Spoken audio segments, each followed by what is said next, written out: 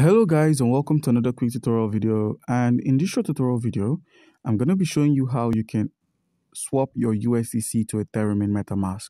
It's quite easy to accomplish this task. All you need to do is make sure you're on the Ethereum main network to do this. So in order to do this, click on the network toggle at the top of the screen. Once you've selected the network toggle, select the Ethereum network itself. Now, once you've done this, the next step is to simply add the USDC coin to your wallet.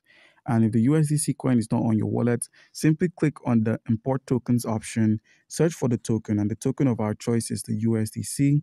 Click on the USDC coin, click on the USDC token, click on the import option, and the USDC has been imported. Now, the next step is with your available USDC shown here, simply click on this USDC.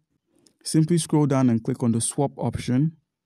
And we're going to be making use of the inbuilt swap. So all you need to do is select a token. And the token of our choice is the Ether, that's the Ethereum. So we're going to be swapping, let's say 10 USDC into the Ethereum. So simply click on get quotes. And it's fetching the quotes.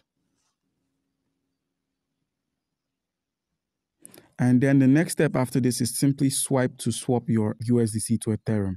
And by doing this, you can simply swap your USDC to Ethereum, and the Ethereum would then be deposited on your Metamask wallet. You can have a look at the estimated gas fees here and the quotes as well. So guys, do comment down below if you have a question concerning how we can go about any of these, and you'll be given an answer. Thank you.